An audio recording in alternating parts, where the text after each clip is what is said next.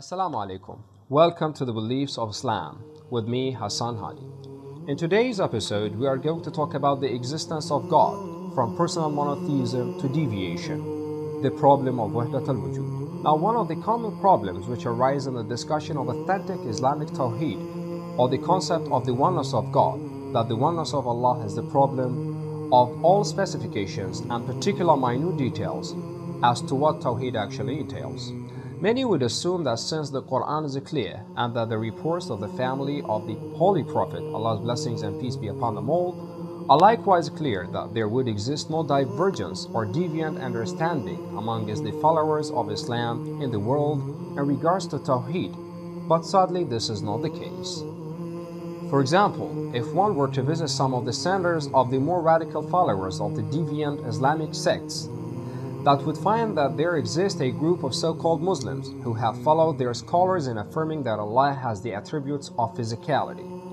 Such people argue that when Allah descends His foot into the pits of hellfire every Thursday, and they argue that Allah has 2 eyes, 2 hands, and other such qualities.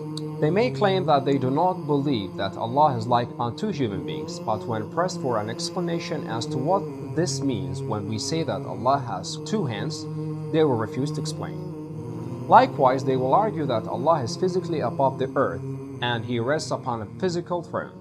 Now, such a concept is known as anthropomorphism, in which the deity of Islam is sadly thought to resemble the characteristics of His creation, namely mankind. Despite the fact that the holy Imams, Allah's blessings and peace be upon them all, had waged war against such a concept, one finds that a large number of Muslims in the world today still hold on to it vehemently. On the other end of the spectrum, there is a much greater problem, one which has crept even into the traditional circles of the Shi'a world due to the influence of philosophy and unrestricted mysticism. This trend is known as the belief in Wahdat al-Wujud, or the belief known as the unity of existence. It's important to know that unfortunately, due to the extreme exclusiveness of both disciplines of philosophy and the discipline of unrestricted mystical practices, which both carry their own unique terminologies and languages, there exists a barrier for the lay person to understand the full meaning of such concepts. This topic, which cannot receive sufficient coverage in this episode alone, and so shall span at least the duration of one more episode.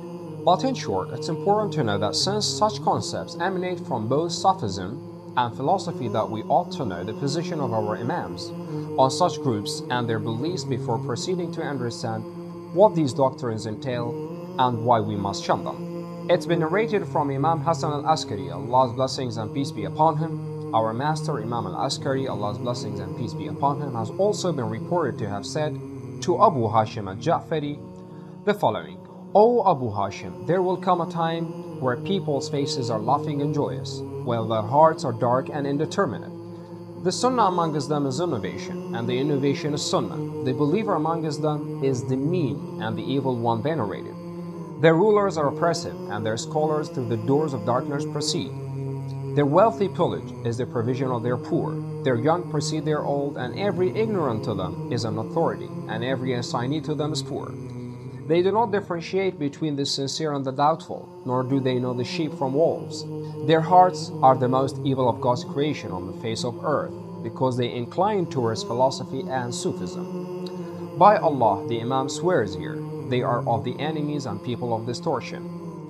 They exaggerate in their love for our opponents, and they misguide our Shia and followers. Now this hadith is mentioned in the book of Safinat al-Bihar by al-Muhaddith al-Qummi, Volume 2, page 58. It's also been reported that al-Hussein bin Abu al-Khattab said, "One day I was with Abu Hassan al-Hadi, Allah's blessings and peace be upon him, in the mosque of the Prophet, peace be upon him and his pure family, when some of his companions, among whom was Abu Hashim al-Ja'fari, came to him. Now Abu Hashim was an eloquent man and had a high position near Imam al-Hadi, Allah's blessings and peace be upon him. He says, while we were standing, a group of Sufis came into the mosque. They sat in a corner of the mosque and began saying, La ilaha illallah, there is no God but Allah.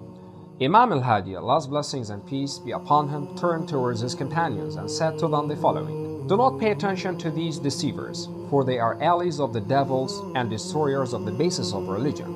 It's been reported that our pure infallibles, Allah's blessings and peace be upon them all, condemned the one who adopts the philosophers and Sufis' path.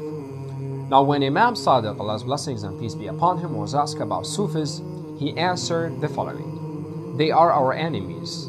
Whoever is inclined towards them, then he is one of them, and will resurrect with them. There will be people who claim they love us, but they are inclined towards them, and they try to be like them, call themselves with their name, and say what they say.